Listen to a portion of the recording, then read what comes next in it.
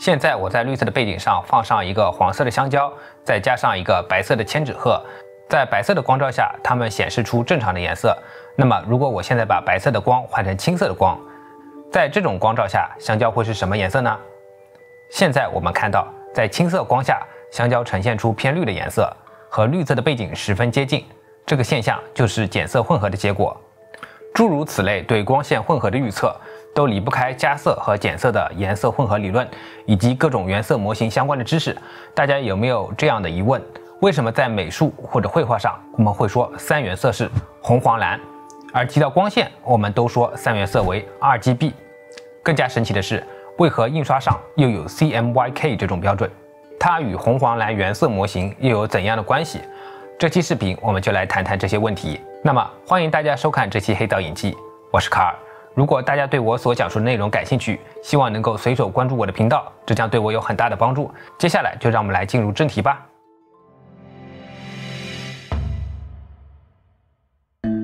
原色是复数的一组颜色，用一组原色可以用来混合出广泛的色调。我们最常接触的颜色模型有3种，分别为 RGB 红绿蓝、CMYK 青品黄，还有 RYB 红黄蓝。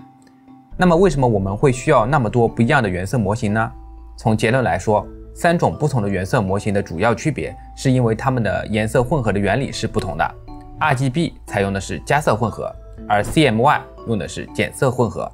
此外 RYB 模型通常也被分类为减色混合模型，但是它却并非只使用了减色混合。那么下面我们的主题就从使用加色混合的 RGB 原色开始吧。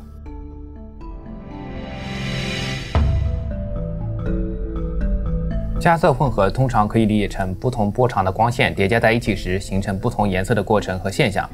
当复数光波在到达人眼前结合在一起的时候，它们就会发生颜色混合。通常我们可以通过将不同光线照在白屏上的同一区域来观察光线混合的现象。在本系列视频的第1期谈到了颜色的本质，太阳辐射的白光中混合着所有可见光波，而各种颜色只是不同长短波段刺激人眼视锥细胞的感知结果。人眼内有3种视锥细胞，分别对长、中、短电磁波长最为敏感。通常也认为这3种视锥细胞分别对应着红、绿、蓝3种颜色。所有颜色都是根据这3种视锥细胞的不同比例的刺激产生的，因此红、绿、蓝作为加色混合系统的原色是最有效的。如果想了解更具体的解释和原理，欢迎大家去查看第1期的内容。值得注意的是，在实践中，一个工作系统中的红、绿、蓝具体使用哪3种颜色并没有通用的最佳答案。不同的图像显示设备也会采用不同的红绿蓝标准来构建实际使用的 RGB 3原色。1855年，苏格兰物理学家詹姆斯·克拉克·麦克斯韦就用投影展示了一个格子丝带的照片。这张照片并不是麦克斯韦自己拍摄的，而是委托了发明了单反相机的托马斯·萨顿来拍摄。他分别用红色、蓝色、绿色滤光片拍摄了3次丝带的黑白照片。这3张照片被冲洗出来，印在了玻璃上，然后在3个投影仪上分别也装上了对应颜色的滤色片，把透射出来光线重叠在同一屏幕上。如此一来，彩色的影像便形成了。混合后的照片中的色彩并不仅仅是红、绿、蓝3种颜色，而是可以看到如黄色、紫色等各种色彩。这张照片也被很多人誉为世界上第1张能够长期保存的彩色照片。当然，这张影像本身还有着很多的缺陷。我们可以看出它的色彩还原度还很差，这是由于当时的感光材料对蓝色和红色敏感度很低导致的。格子丝带的展示可以体现出 RGB 加色混合的现象。当蓝绿叠加会形成青色，蓝红叠加成为品色，红绿叠加成为黄色，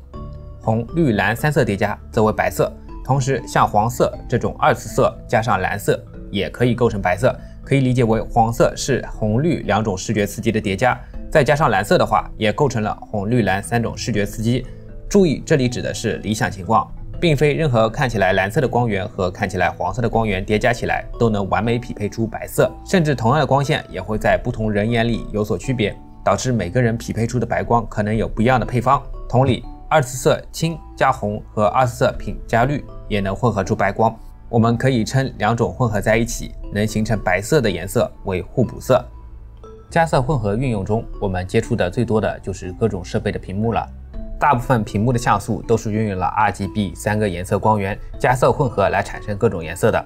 而在影视和舞台布光中，不同颜色的灯光的混合也采用了加色法来进行预测。而在各种数码产品上 ，RGB 灯效也成了可以调整各种色彩的宣传术语。显然，这也是加色混合的一种应用。那么 RGB 能够还原出一切颜色吗？答案是否定的。无论是加色或者减色混合，没有哪3种颜色可以混合出千千万万所有可见的颜色。只能说取不同的原色组合会导致可混合色域的增多或者减少。很多时候我们说 RGB 3原色可以混合出所有的颜色，更多的是指它能够很好的还原出所有色调。因为在加色混合中 ，RGB 是能够混合出最大色域的3色原色选择。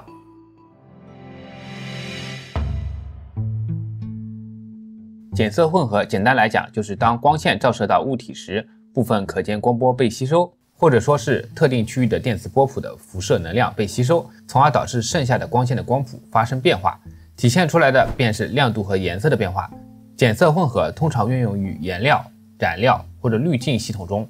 最典型的例子就是光线穿过滤光片这种能够透射光线的物体。比如当白光穿过理想的蓝色滤光片后，会变成蓝色的光线，在此过程中，滤光片吸收了除了蓝色光波以外的能量。当我们要观察减色混合现象的时候，可以依次在光路上放上多个滤光片来实现。比如，光先穿过一个理想的青色的绿色片，然后又穿过理想的黄色滤光片，就会产生绿色。那么，为什么减色混合的系统中一般不使用 RGB 红绿蓝，而使用 CMY 轻品黄为原色呢？我们先来假设一个理论上非常理想的滤镜系统。把白光的全光谱波段入射量定义为1，那么理想的红绿蓝应该为光谱波段的3等分。当然，具体3个颜色波段怎么区分有不同的方法，这里就采用3等分来方便说明。现在大家看到的就是在理想的情况下，不同颜色滤片的透光滤图。可以看到，在理想情况下，透光率曲线呈块状，在不同的波长上，要么透光率为1，要么透光率为0，不存在中间值。在这样理想的情况下，我们还是来看看如果用 RGB 作为减色混合会如何。红绿蓝3色滤片只能透射或者反射对应的颜色，那么红色和绿色滤光片的光谱将没有任何重叠的地方，成为了黑色。同理，其他2种组合出来的颜色也是黑色，意味着 RGB 当减色混合的颜色将混合不出任何颜色。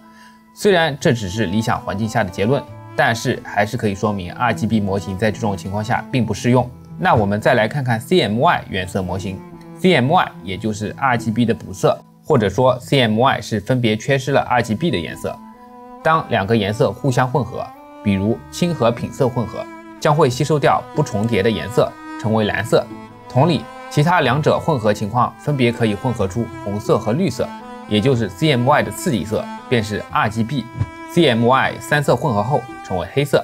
可以看出 CMY 作为减色混合的原色显然是更为合理的，这也是为什么印刷打印上我们通常会使用 CMYK 4色颜色模型，多出来的 K 是源自胶印中的 key plate， 也就是黑色。之所以把黑色加入原色模型中，主要有几个原因，一个是因为黑色为常用颜色，比如黑白的文字打印需求量是非常多的，而黑色油墨的成本比彩色油墨便宜很多，能够节省成本。第二点是 CMY 油墨在纸张上表现出的滤光性也不可能和理想状态中那么完美，因此混合出的黑色并没有那么好的吸光性，从而打印出的图像整体对比度会没有那么强烈。从成本和效果2个层面来说，增加黑色到 CMY 模型中是很有必要的，也因此 CMYK 成为了一种印刷行业的通用模型。在现实中非理想的情况下，绿色片和颜料的透光率分布都会呈现或多或少的曲线，加上同色异谱的现象，还有个体颜色感知的差别，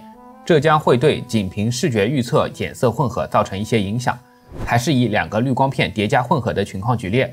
我们假设有2组蓝色和黄色的滤光片，当光线穿过第一对蓝色和黄色的滤片时，出现了绿色结果；当使用另一对蓝色和黄色滤片时，则出现了紫色的结果。我们从透光率曲线可以看出，第一对蓝色和黄色滤光片的曲线在正中间的绿色波段会交汇。正好我们也来以此为例，看看减色混合的透光计算方式。可以看到透射强度在这个波段都是 0.5， 可以理解为这个波段的光线经过蓝色滤片吸收掉了一半，然后透过黄色滤片时又会吸收其中一半的光线，最终结果便是 0.5 乘 0.5， 也就是 0.25%。25% 的这个波段的光线最终会透过2层滤片，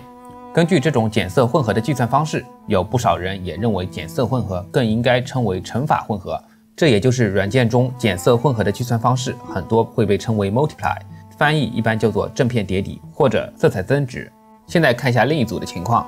两个绿色片看起来也是蓝色和黄色的，但是它们实际的透射力曲线是这样的。根据乘法混合计算，混合结果的光线将会是紫色，这说明真正影响减色混合结果的是光谱透射曲线，而不是绿色片看起来的颜色。当然，大部分情况下，依照经验与理论的预测仍然是很有用的，不必夸大这部分难以预测的效应。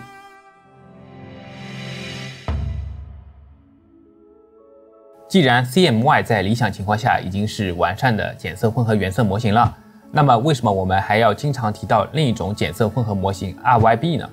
之前提到理想情况下红和蓝叠加就形成了黑色，那么为什么在 RYB 模型下却成了紫色？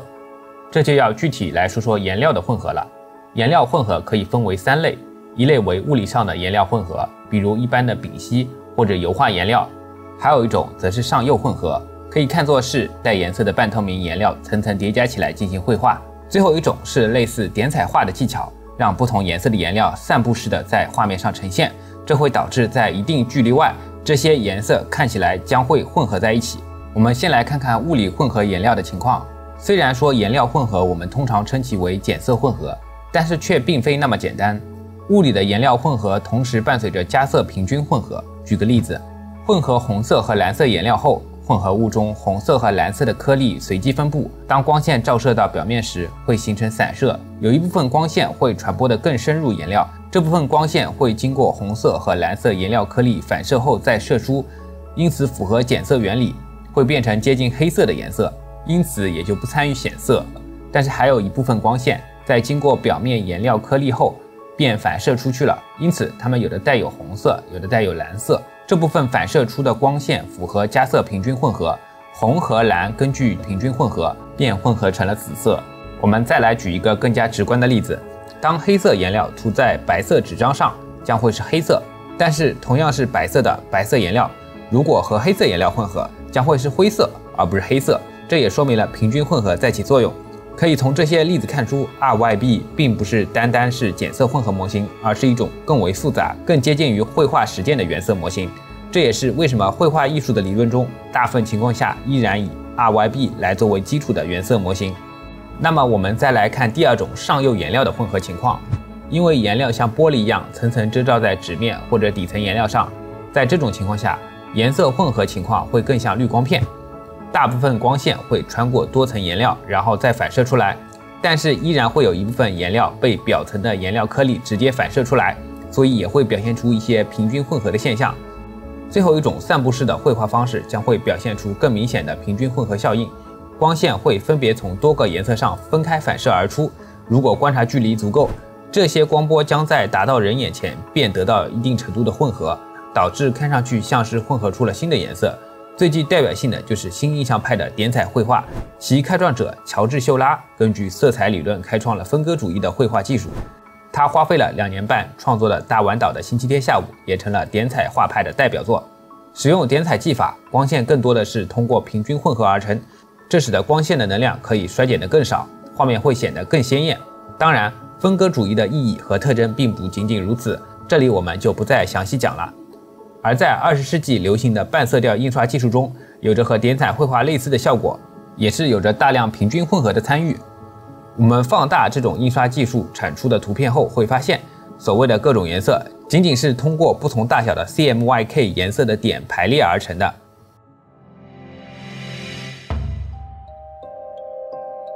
最后，我们再来了解一下加色混合和减色混合在互补色概念上的区别。加色混合中，互补颜色叠加后可以称为白光，每个全饱和度颜色仅有一种互补色。在减色混合模型中，互补颜色混合会产生黑色或者灰色。和加色混合不一样的是，减色混合模型中，一种全饱和度颜色将会有多种互补色，比如红色与绿色叠加产生黑色，此外和蓝色叠加也会产生黑色。红色会被绿色和蓝色以及它们之间任何过渡色所互补。此外，加色和减色的互补混合从计算方面也是不同的。比如一个颜色的 Rgb 值为 0.6、0.2、1.0， 那么它的加色混合的互补关系会是这样的而减色混合的互补计算方式则是这样的。可以看出，不同的混合方式也导致了两者的互补色是有差异的。那么我们通常在做艺术设计的时候，用互补色概念来当做配色设计依据的时候，该怎么选择呢？在这个情景下，我更愿意把互补色定义成色相环中的对立的颜色。Rgb 和 Cmyk 使用的是相同的色相环模型，因此它们的互补色是相同的。但在 RYB 中，互补色将会变化，甚至在色彩拮抗论中，又有一套根据我们视觉互补处理为依据产生的对立色。我个人更建议的是使用 Rgb 模型或者色彩拮抗模型来作为色彩设计依据，它们更符合人眼三色视觉和互补处理理论。更多关于互补处理理论的内容，也可以回看第一期视频。而 RYB 我认为更适合作为在颜料混合的实践上使用，而不是作为最终呈现的视觉设计依据。